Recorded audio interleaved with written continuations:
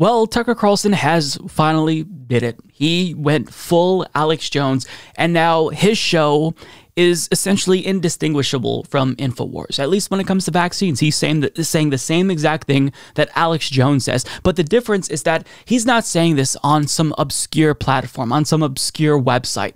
He's saying this on the most popular news platform in the country, and to say that Fox News is news is a misstatement, but that's what a lot of people still view them as. So when they consume Fox News, they believe that they're actually getting an authoritative news source, but that's not the case. So take a look at what Tucker Carlson and especially his guest has to say, and you're going to see that within this short clip, they disseminate so much misinformation that I don't even know where to begin to push back against it, but we're certainly going to try. So take a look. We're at a very dangerous moment, Tucker, and I'm not exaggerating. I think this is probably the most important appearance I've had with you in the last 2 years. It is completely clear now that the vaccines don't really work at all against Omicron. In these highly vaccinated and highly boosted countries, rates of infection are incredibly high, and rates of serious disease and death are also rising. The Israelis are predicting that they're going to have more serious cases than they ever had at the peak last year. And the idea that we would solve this with another booster is just off the charts insane. I have not said this to you before because I'm pretty careful, and I'm pretty careful with the data, but these vaccines, these mRNA vaccines, the mRNA COVID vaccines need to be withdrawn from the market now. No one should get them. No one should get boosted. No one should get double boosted. They are a dangerous and ineffective product at this point against Omicron. The spike that they make your body make that you then produce antibodies to is not the Omicron spike. And earlier today, Tony Fauci said, we're not going to give people monoclonal antibody products, because the first generation products, because they don't work against the Omicron spike. The same logic applies to these mRNA vaccines, and giving people boosters, even if in the very short term it knocks down infection rates, there's a boomerang effect, and that's what they're seeing in all these countries. We are at a dangerous moment, and these products need to be withdrawn. When you say, so you say they're ineffective, and that's demonstrable to anybody who lives in this country. Everyone you know who's had it, has had COVID. So yeah, I don't even know where to begin. There was so much bullshit there that basically every single word they said was either a misrepresentation of the truth or an outright lie. And to suggest that we take the mRNA vaccines off the market, to put it lightly, that would be extremely fucking stupid. Extremely stupid. So Alex Berenstein, his guest, said that vaccines don't really work against Omicron. Now, I love that he's saying this when it was the people who were pushing for vaccines like myself who had been warning that as viruses usually do, they tend to mutate, and it's almost inevitable that we're going to see a new strain that evades the immunity that we get from the vaccines. And then when that happened, these fuckers use that to bolster their anti-vax point. No, that was the reason why we needed to vaccinate people quicker. To be fair, anti-vaxxers aren't the only problem. There's also the issue of global vaccine equity, vaccine apartheid. But that was the reason why we needed to vaccinate people. So it stops spreading as quickly, and we reduce the probability that a new variant that evades vaccines emerges. But they don't see it that way. They see that as evidence that the vaccines are bad. Interesting. Now, he claims that the vaccines don't really work against Omicron, and it's true that it is the case, at least based on preliminary findings, that your chance of getting infected with Omicron, you're not really helped with the vaccine that much. But still, what's really, really important, a key detail that he left out, is that the vaccinations are still preventing serious illness and hospitalizations. Yes, their efficacy has diminished, but they're still incredibly important against the fight to stop Omicron. So let's look at the data here. Now, this is all just preliminary, keep that in mind, but this is still really important. This is from Healthline. Few real-world studies so far have managed to estimate effectiveness for the Pfizer-BioNTech vaccine, and a number of lab studies show that a booster increases antibody production significantly. The studies are largely laboratory studies that would indicate that levels of antibody induced by boosting will have a noteworthy impact on preventing serious illness, said Schaffner. A preprint study conducted by Oxford University reported that 2 doses of of the AstraZeneca or Pfizer-BioNTech vaccines offered little protection against infection with the Omicron variant.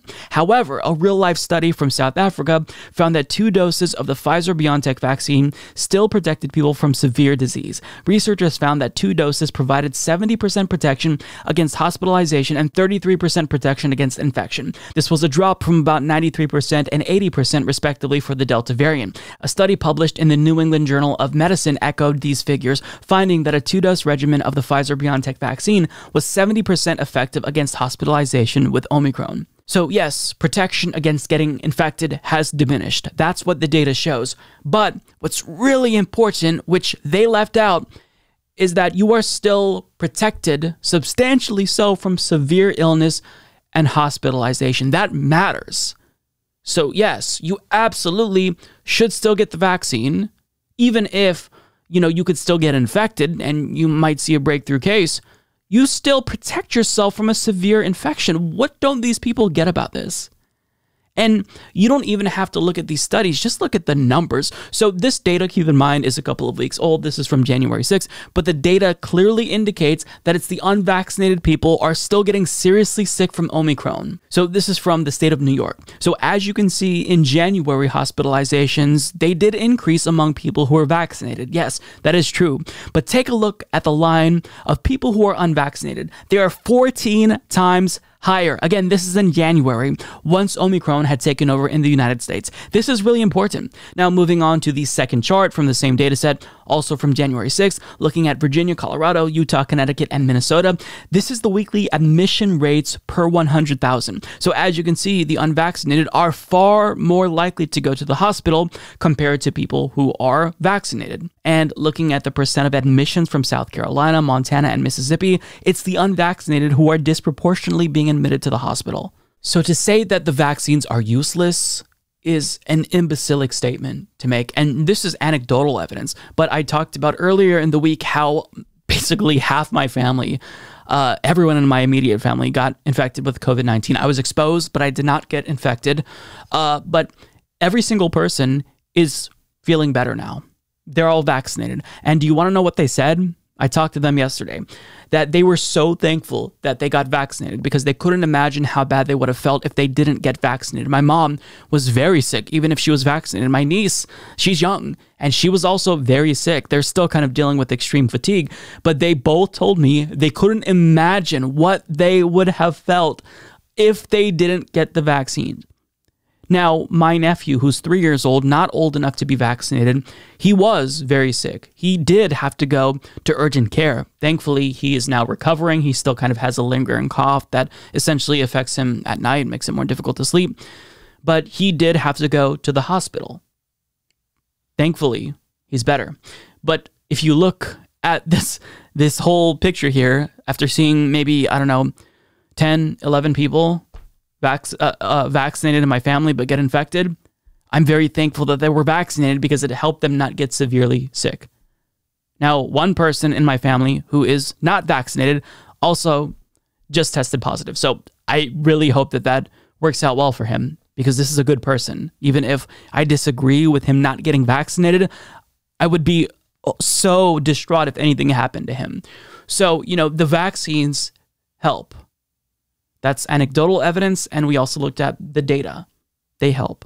So for this idiot to say that on national television, he should really feel ashamed of himself. But these people have no shame. He said that the mRNA COVID vaccines need to be withdrawn from the market. No one should get them. No one should get boosted. No one should get double boosted. They are a dangerous and ineffective product at this point.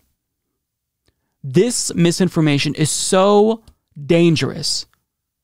I don't even know how to describe it. Again, it's Alex Jones level nonsense, outright fabrications based on nothing, based on their own conspiratorial, deluded views. And Tucker Carlson said, you say that they're ineffective. That's demonstrable to anyone who's lived in this country, anyone who's had it and had COVID. Most of them are fine. The audio kind of cut out at the end, but that's what he said. To say that they're ineffective just because we see more breakthrough cases is just so deluded. What really matters is that people are not dying from COVID-19. Of course, we want to prevent breakthrough infections if we can. Hopefully, a new booster will address that. but the goal is to save lives. And the vaccines, by and large, are still protecting people, at least from severe illness. And for Tucker Carlson to say that, I mean, what's next? Is he going to start talking about fucking human-animal hybrids as Alex Jones did? I mean, this is where we're at right now. Tucker Carlson is in Alex Jones territory, and he is the most popular broadcaster in the country. So how many people are going to become exponentially more conspiratorial because they're listening to somebody who they believe is a legitimate news source who's just gone full Alex Jones? And it's not like Tucker Carlson wasn't bad before, right? Him espousing the great replacement conspiracy theory, that is extremely damaging to the country. But now he's spreading medical misinformation, outright fabricating things. It's just the harm that he's doing to the country is irreparable. I don't know that you can unbrainwash the generation that he has brainwashed. It's just truly sad to think about. But either way, I'll do my part in pushing back. But I mean, you can see how difficult it is because people who spread misinformation, they blast so much out at once. It's almost a form of gish galloping where they hit you with so much bullshit that you're almost forced to let some of it go and choose what you really want to focus on, the most damaging statements. But it's so hard. This is why it permeates throughout the country, because it's so common and it's being spread on the most popular news show in America. It's demoralizing, to say the least.